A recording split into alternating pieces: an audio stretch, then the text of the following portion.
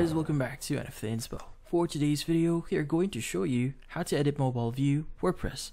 So if you're interested, let's start the tutorial. Now in this case, you might be wondering, how do you actually edit your WordPress website here in mobile view? Sometimes if you're unable to edit the actual mobile view, that will be kinda sad for your website, because if you want to do certain customizations, well, you won't be able to do it in your website here on WordPress. Well, the first thing you need to do here is, if you want to change, like for example, you're just using the ordinary web editor here for WordPress. Typically, we want to go to our appearance here, and we want to go to our customize button here. Now, in this case, you should be able to see the customization for your website. Now, in this case, you do have at the very bottom, you have the option to change view here, just to have an overview what's going to look like, or what's your website's going to look like. But the thing here is, whenever you change something on your website, for example, changing your colors or changing something or hiding a specific section, removing that would also affect the other sections for your website. So if you really want to use the ordinary or editor here, it is recommended that you use the additional CSS function.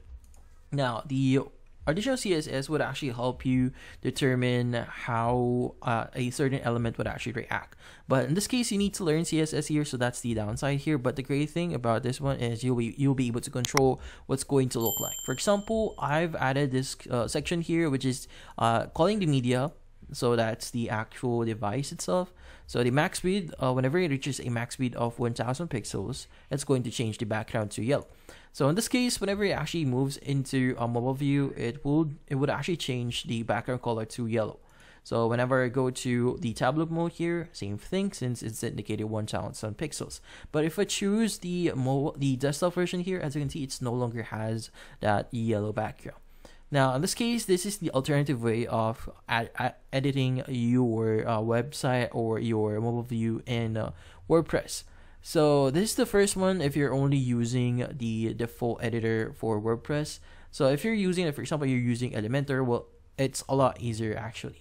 So what we need to do is we want to go to our pages here that we want to edit. So let me just look for my pages. Let's go to Elementor here. So in this case, let me just search for my pages. So here I am in my pages. So for example, I want to actually edit my sample page that I just recently created. Let's go and click on it. And from here, it should say edit with Elementor. Let's go and click on it. And from here, you should be able to see your website in Elementor. Now, the great thing about Elementor here is at the very bottom, you have the responsive mode. So go ahead and click on it, and you now have three options. You have the desktop, we have the tablet version, and we also have the mobile version. Now, for example, I want to click this one, this specific element here. So in this case, as you can see, in this mode here, we have different buttons. So we have the mobile portrait here. So currently this is what's currently viewing right now. That's what we're currently changing. So I want to go to style here, just to give you an example. And I want to maybe add a section or advanced. Let's go to advanced here. Maybe I want to change the background. So in this case, let's go and add a background here. And we want to maybe add a classic one. And from here, maybe in mobile version, I want to add the background here. So let's go choose this photo, click on select. And from here, as you can see, we now have this photo of a cat on a specific section. Now, in this case, whenever we change to a different one, so as you can see, tablet, it's going to be removed. And desktop, it's not also present. Because the great thing about Elementor here is they actually switch, or they determine, or they actually lets you to determine which this specific changes would actually affect. So for example, we have mobile portrait. So since we selected mobile portrait here and uploaded this image, it's going to use that. But whenever you click on it, it's going to give you option either tablet or desktop. So if you switch over to tablet, as you can see, the background is now removed. So you switch over to desktop and switching over to tablet again, those are different elements that you can change. So yeah, so more on the default editor for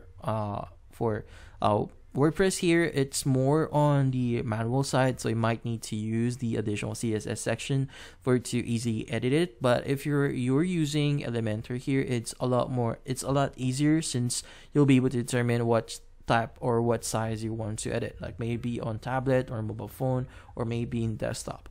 But yeah, so those are things that you could do or access here to edit your website in WordPress, and that's about it. So hopefully this video was able to help you. Like and subscribe to end of the inspo. Thank you for watching.